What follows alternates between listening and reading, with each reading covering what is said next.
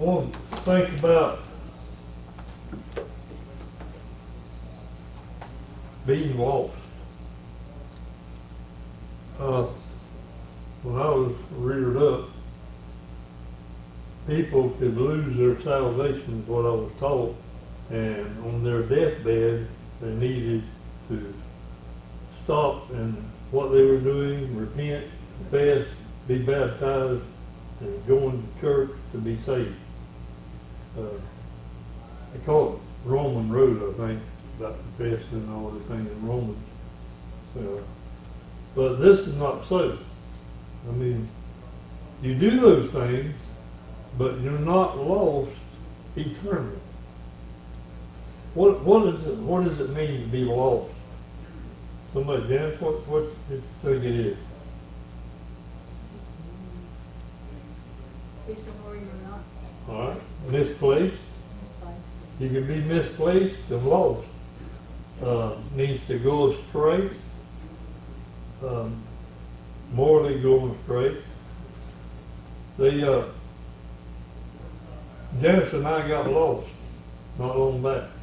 Now we've all lost things. I've lost pens before and couldn't find a pen. Well, you can find another pen somewhere, but you lose certain things. I lost my Jeep book. Janice and I, we've looked for that thing for how long now, Janice? A week? 2 weeks? I had a light come on the Jeep and I couldn't find my, well, I had my manual and saw it, but we was coming to church, I think, so we put it up. And to this day, we don't know where neither one of us put it. We have searched cars, houses, boats, everything we got to find out where that book is, but it's lost. Things get misplaced like that. We got lost coming home from Camp Hillview. Yeah. Well, I went in one way and come out another way, went through Collins, coming back out. And evidently we turned somewhere wrong and the GPS was telling us exactly the way to go. And we followed it. And somehow or another we wound up on a clay road. It was desolate, no houses, no buildings, no nothing. And Janice and I were riding along, and we rode, and I was going to turn around, and it got a little boggy, and I felt like fixing to get stuck, had to come on. I just said, I'll follow her, go to come out of the airport with a fence, big high fence. And then I finally seen a truck way down there across us. I said, there's something, activity going on here. We're not lost yet. So, thank the Lord we got to that highway where that truck was passed. And it said, Searcy, Georgia, this way. And I knew where I was at. So, we all get misplaced, turned around, lost. David's been lost several times. I've been lost with him. We've had a conference one time in WMA, and we got lost even with the conference. You remember that, Brother David? We headed north, but somehow or another we decided we'd head north back. But David finally figured that he didn't know he had the conference, and then it was getting dark on us too. But you can get lost is what the main point is, beating around the bush here too much, but we can get lost. Now the question is, can we be lost eternally? Now. We can be if we haven't been saved. Eternal? If we haven't been saved, we lost eternity. Oh yeah, that word, I didn't hear that. Haven't. You got to be born of the Spirit of God eternally. If you're going to go to eternal heaven, and I feel like all of us are going to go to eternal heaven, because we have been delivered and saved before the foundation of the world. As a matter of fact, 2 Timothy 1:9 says, who has saved us and called us to Holy God, not according to works, Ephesians over there. So with salvation, we're quickened. Ephesians 2:1 starts off says, and you were what? Dead. All right, we have been quickened and made alive through Christ Jesus. Now, once we have been made alive, then we are automatically going to go to eternal heaven hereafter. Do you agree? If you are quickened, I said. Now, all men are not quickened But God's children that he chose before the foundation of the world and called them, we are going to be in eternal heaven, and you cannot be lost. You cannot. Some people say on their deathbed, I got to get saved before I can go to eternal heaven. That's not true. You're already saved. Brother David mentioned that you've got to be saved. And how do you go about getting saved? God saves us. We don't save ourselves. When Jesus Christ came, he was our Savior. We didn't ask him to save us. He saved us because, why? He loved us and called us. Over in Romans chapter 8, I think 28 through there, teaches about we have been called. That means you're one of his. And nothing can separate you. But now listen to this. Eternally, I asked the question, can you eternally go to heaven? The only way is how? Through Christ Jesus, who has saved us, made us alive, opened our eyes, opened our ears, all these things. Now listen to this. We can eternally be lost, no. But the Bible tells us over in 8:38 through 39, it says, Paul says when he wrote these words inspired by God, for I am persuaded, I'm convinced in other words. Paul said, I am persuaded that neither death, nor life, nor angel, nor principality, nor power, nor height, nor any creature is able to separate you from the love of God. What is the love of God? Grace. Grace is the unmerited, undeserved love he has for those who he has called, those who he has chosen, those he has elected. All of we are God's children, and we do not save ourselves from being lost eternally. It's by the precious blood of Jesus, right? It's by the blood only, by grace only, that you're saved. Nothing can separate you from that love. Turn to John chapter 6. That's St. John now. St. John chapter 6. Janice, how about reading John chapter 6, 37 through 40? And think about this. We didn't ask God for eternal, well, you could ask God for eternal salvation, but you don't get it because you've asked it. You are given eternal salvation by Jesus Christ only. All right, John 6, 37 through 40. All that the Father giveth me shall come to me, and him that cometh to me I will in no wise cast out. For I came down from heaven, not to do mine own will, but the will of him that sent me. And this is the Father's will which hath sent me, that of all which he hath given me I should lose nothing, but should raise it up again at the last day. And this is the will of him that sent me, that every one which seeth the Son and believeth on him may have everlasting life, and I will raise him up at the last day. Right, stop. The Father giveth, it says, all the Father giveth shall come to him. And he says, I will no wise cast out. That's a precious promise of God right there. And he says, I didn't come to do mine own will, but what? The Father's will. And turn to John chapter 10 now. Let's think about this. I shook a man's hand this past week in town.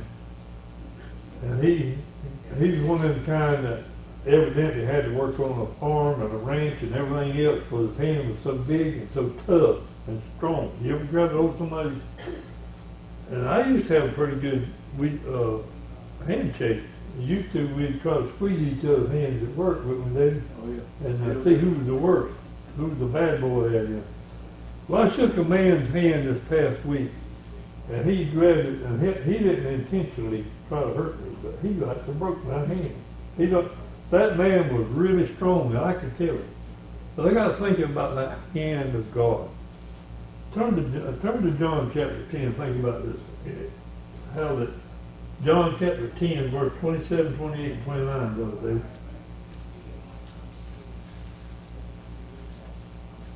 My sheep hear my voice, and I know them, and they follow me. And I give unto them eternal life, and they shall never perish, neither shall any man pluck them out of my hand. My Father which gave them me is greater than all, and no man is able to pluck them out of my Father's hand. I and my Father are one. Think about the Father's hand, how powerful and how strong the hand of Jesus is, the hand of God. That man was strong, but Jesus says, no man, including that man I'm talking about, or any other man, cannot pluck them out of my Father's hand, or out of my hand. And I picture us as God's people in the hand of God, and then he collapses the other hand on top of that one and makes it even more secure and impossible for anybody to touch it. That's how we are in Christ. You think anybody can break that hand where they could get to you to make you be lost eternally? Absolutely not. We're in the hand of God. And we sing that song, Hand in Hand with Jesus. Well, he does that.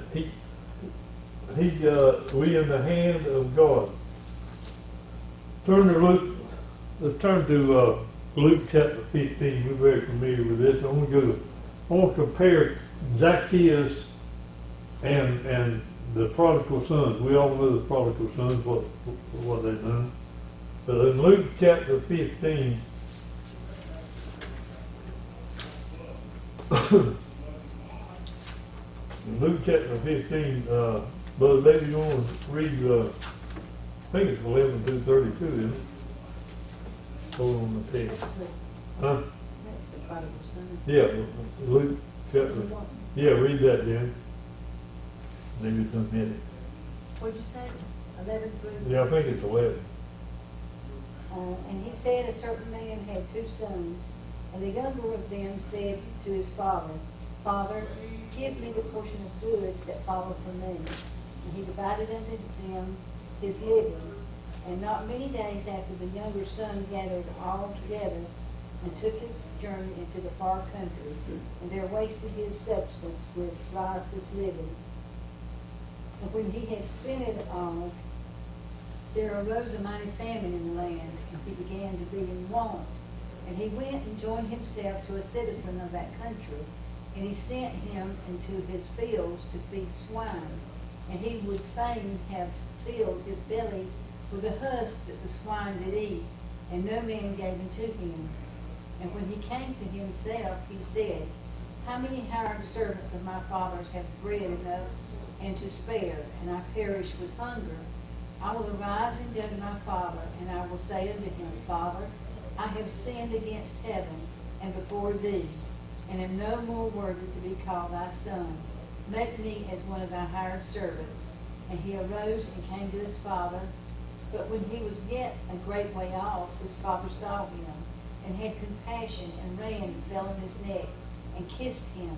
And the son said unto him, Father, I have sinned against heaven and in thy sight, and am no more worthy to be called thy son. But the father said to his servants, Bring forth the best robe, and put it on him, and put a ring on his hand, and shoes on his feet, and bring hither the fatted calf, and kill it, and let us eat and be merry. For this my son was dead, and is alive again. He was lost, and is found. And they began to be merry. He was lost, and then he was found.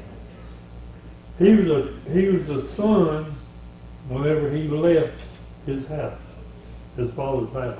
Was he a son? He had 2 sons, it says in the story of our parable. When he left and went out there and started living a riotous living or a bad living, he came to himself. Now, is that showing you he has been quickened and made alive?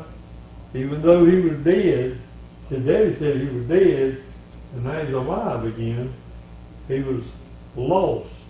This man was lost. Was he eternally lost?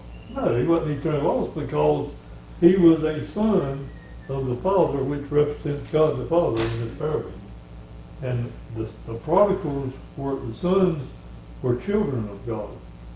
So he wasn't lost eternally, but he said he came to himself and he went back, and that's what his daddy said is, this is my son that was lost and is now found. So that's one example of one being lost.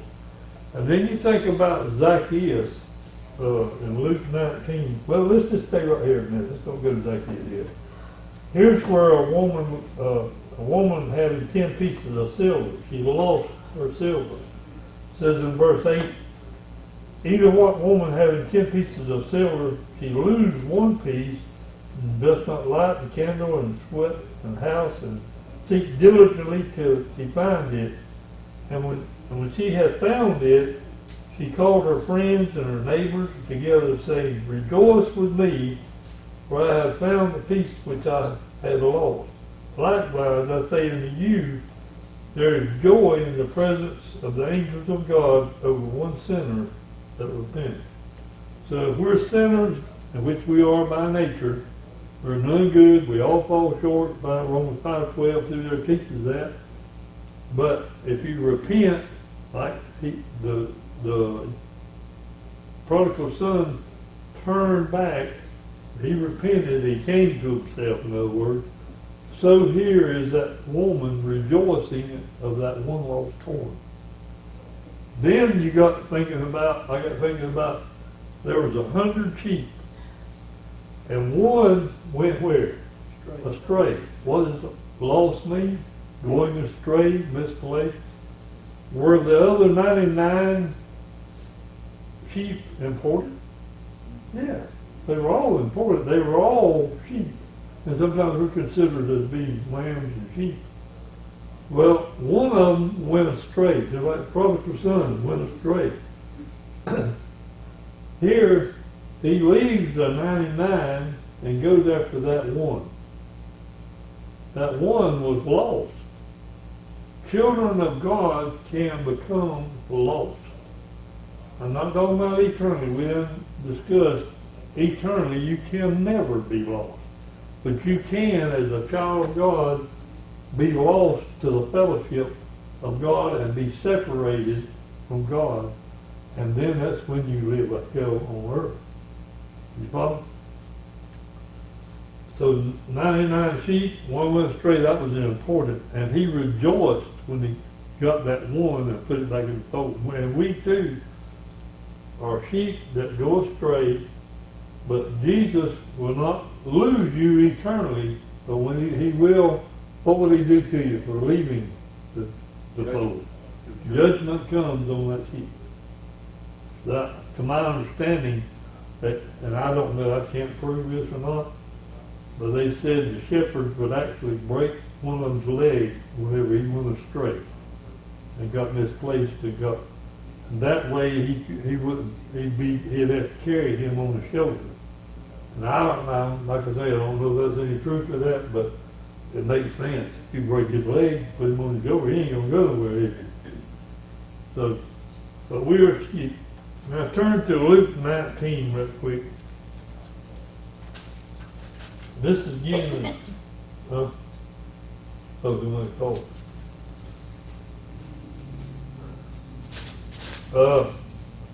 Brother David, you haven't read it. In Luke 19, verse 1, and think about being lost. L-O-S-T. Just verse 1? 1 through 10. Jesus entered and passed through Jericho, and behold, there was a man named Zacchaeus, which was the chief among the publicans, and he was rich. And he sought to see Jesus, who he was, and he could not for the press, because he was little of stature. And he ran before, and he climbed up into a sycamore tree to see him, for he was to pass that way. And when Jesus came to the place, he looked up and saw him, and said unto him, Zacchaeus, make haste and come down, for today I must abide in thy house. And he made haste, and he came down, and he received him joyfully. And when they saw it, they all murmured, saying that he was gone to be guest with the man that is a sinner. And Zacchaeus stood and said unto the Lord, Behold, Lord, the half of my goods I give to the poor. And if I've taken all things, if I've taken anything from any man by false accusation, I restore him fourfold. And Jesus said unto him, this day is salvation come to this house. For as much as he also is a son of Abraham. For the Son of Man is come to seek and to save that which was lost. All right, that verse 3, Jesus was coming through Jericho, and verse 3 telling us that Zacchaeus sought to see Jesus. He would want to see him bad, but and now he had been a tax collector, and he had actually robbed people of their money. Tax collector would gather the money, and then they'd get anything over what the government or whatever it was wanted, that would go in his pocket. Well, he began to swindle people, in other words. And then, you know how the prodigal son came to himself, and then the same thing here with Zacchaeus. He came to himself.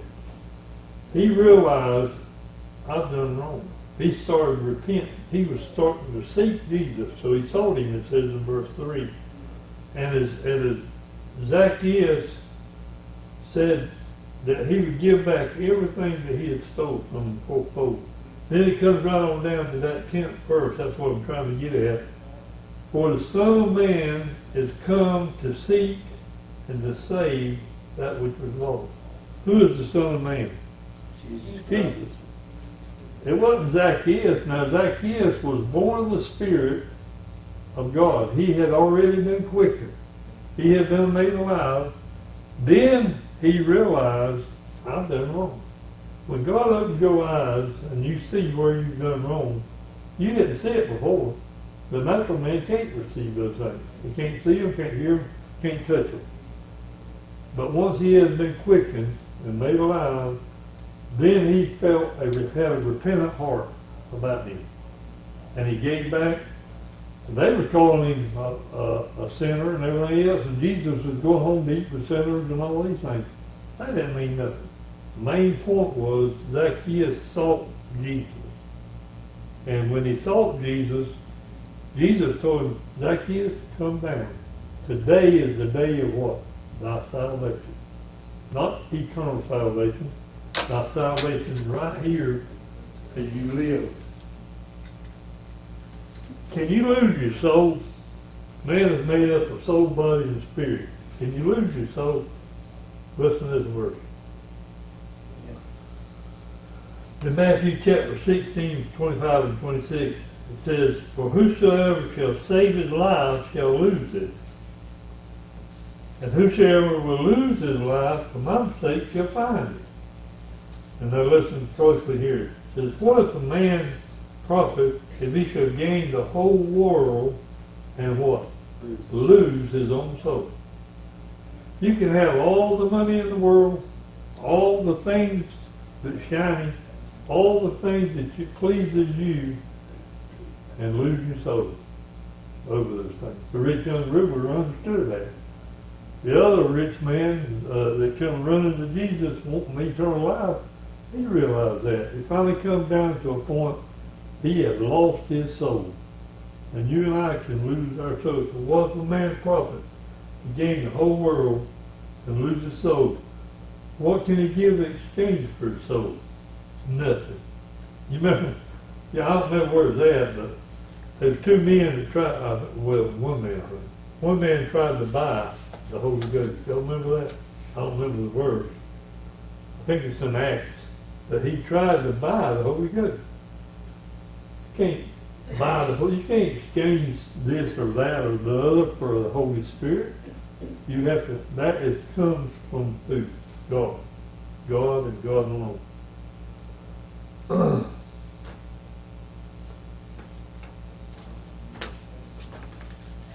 There's a lot of others I could go to, but let's just go to one more. Matthew 7, 13 and 14. Matthew 7, 13 and 14. Tasha, will you read Matthew 7, 13 and 14? Yes, sir. And think about losing your soul. You can lose something from Go ahead. Enter ye in at the straight gate, for wide is the gate, and broad is the way that leadeth to destruction, and many there be which go in thereat. Because straight is the gate, and narrow is the way which leadeth unto life, and few there be that find it. All right. Can you lose the kingdom of heaven? We've all, well, I don't know, I'm like Brother David on this. I don't know how high I've ever been on the kingdom, but I do know there's a kingdom, that righteous peace and joy of the Holy Spirit, that you can have heaven on earth now, and you won't lose that heaven on earth if you do the work of God. You can say, Lord, Lord, all you want to, but you're not going to enter the kingdom, but you got to do something. Obey Him, believe Him, trust Him, and all these things. And then you will not lose your salvation, but you'll gain the salvation of this. But in Matthew 13, it tells us there's two ways we can go. You can go a broad way, and you're going to lose the kingdom. Or you can go that hard way, straight and narrow way, and enjoy the kingdom. Now, you're going to lose something if you go the broad way. Now, it may seem good, but what are you going to lose? You're going to lose the kingdom if you go the broad way. But I pray that we'll walk down that straight and narrow and suffer persecution, and then there's a great joy comes from all that. Over in Acts 14:22, I think it is, it says, there's much tribulation or much trouble to enter the kingdom. So I pray that we'll walk that straight and narrow, not the broad way, and not lose the kingdom we have right now. So David, pray for